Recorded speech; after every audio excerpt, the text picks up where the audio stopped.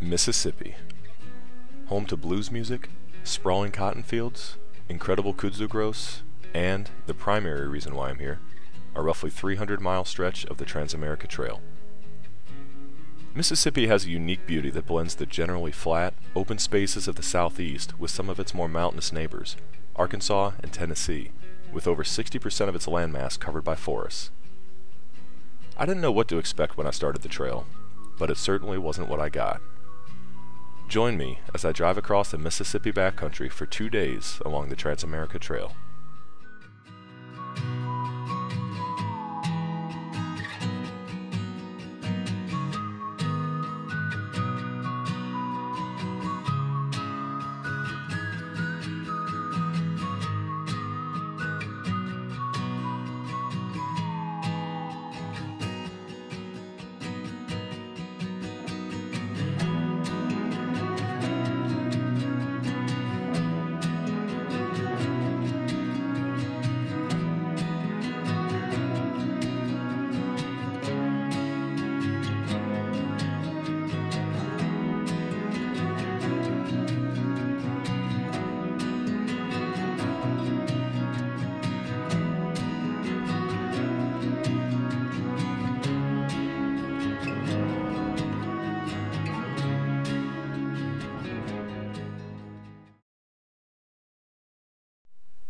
By this point, I had only been on the trail for about 2 hours, but it was already starting to get dark. Due to a late start, and reaching my start point in extreme western Mississippi several hours later than planned, I lost a lot of daylight. I was not going to make it to my originally planned campsite.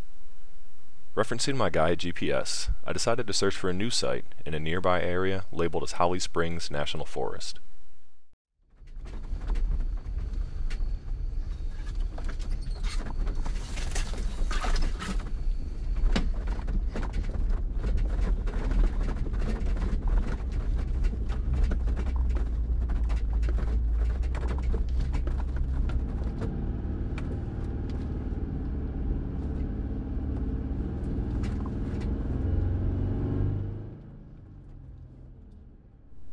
After half an hour of searching trails, I couldn't find anything suitable. There was very little level and open ground, and on top of that, I had a sneaking suspicion that this wasn't actually a part of the National Forest. This was confirmed when I decided to search for National Forest campgrounds, and my GPS directed me another hour and a half to the northeast. I'm assuming that this region was either mislabeled or outdated on Gaia. To top it off, I lost all of my accessory lighting when the thermal protection kicked in on the circuit breaker controlling them.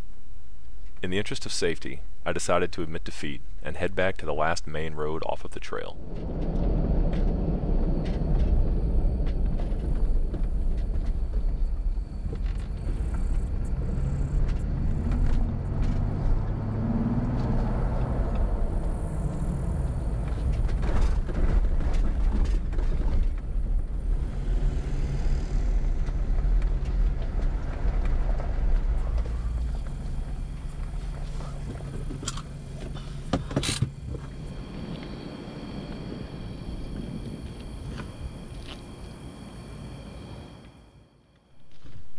I really was looking forward to spending some time in the trees next to a campfire, but the reality is that sometimes you just have to listen to your gut. This would have to do for the night. With rain in the forecast for 6 a.m., I wanted to fold up the tent before then. I would need every minute of rest that I could get, because the next morning would prove to be an eventful one.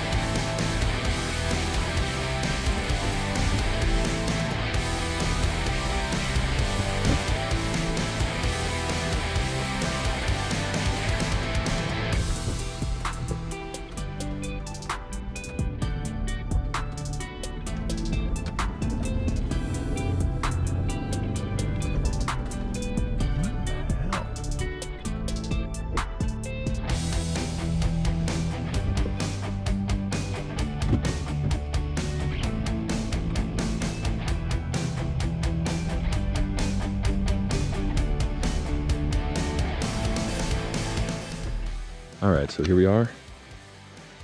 Found myself in a nice predicament. Oh my goodness, this stuff is like absolute snot. So, there's a road. It's heavily washed out. That was not indicated on the maps. So, I got out to it, tried to turn around, and basically was kind of sliding in place. So, figured I would stop before I got any closer to this thing. So the plan, I'm gonna try and winch out and do like a sideways pull. God, I can't even walk on this stuff. Goodness gracious. All right, so sideways pull, winch from the front. Got my tree saver over here, snatch block, and I'm gonna try to attach it to the right rear on the bumper to see if I can do some type of sideways pull to put myself in a better position. If I can somehow angle the front down there, there's a couple more trees. So I'm gonna do what I can. I might be here for a bit. We'll see how it goes. Now this was a downright terrible place to get stuck. With a significant drop into the washout just a few feet away, setting up a perpendicular winch pull in the opposite direction against the only nearby tree seemed to be the best bet. Unfortunately, the angle on the synthetic rope was far from optimal, but making this pull was necessary. When outside of the Jeep, I made sure that either the vehicle was between me and the rope, or that I was outside of effective range just in case of a breakage. The saturated clay that was initially a curse was also somewhat of a blessing here, as the 10,000-pound worn winch had no issue sliding the heavy Jeep sideways. Initially, I attempted to line the Jeep up and simply back out, but another washout to my rear and the clay had other plans. After working with multiple configurations over the course of 2 hours, I finally managed to spin the Jeep around and point the nose back up the trail to a series of sturdier trees. All right, so with a little creative winching, I wouldn't say we're out, but I'm turned around. I'm actually pointed up the trail, and there's quite a few good-sized trees up there if I do happen to get stuck again. But you can see these tires. I mean, the stuff is straight, pretty much clay. I mean, they're completely slicked over. These are the ridge grapplers. Typically they have pretty deep tread, but not enough for this trail. I'm gonna head back up the trail, try to find a detour around this portion of it, because this obviously isn't gonna work. So it might be hard to tell by the video, but that's a good 5 or 6 foot drop. About 7 or 8 foot up there. But anyway, let's get out of here.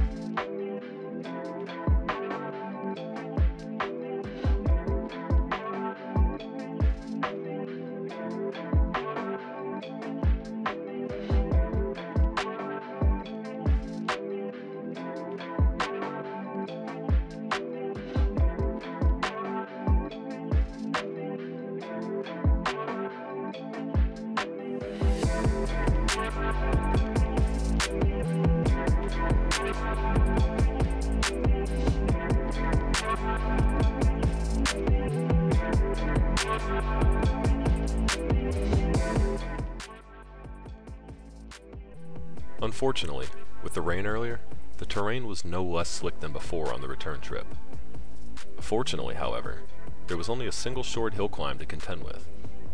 Though there was yet another washout off of the driver's side, I was confident that I could winch my way up if it came to that, which of course it did. With ample practice earlier, it took just 10 short minutes to make my way up the incline.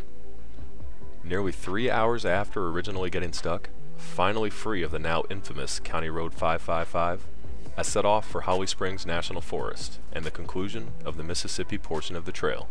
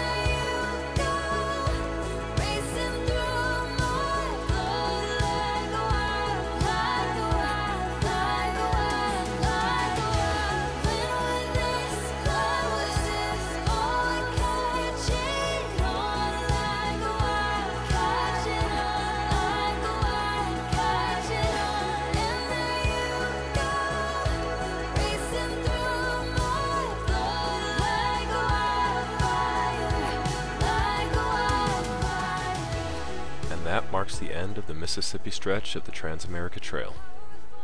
Though relatively short, at around 310 miles and 16 hours of driving, it was a great experience, and I now have a new appreciation for a state that I really didn't know much about. Exploration is always the goal, and Mississippi certainly did not disappoint. Until next time, I'm Marshall. Stay safe, and I'll see you all on the trail.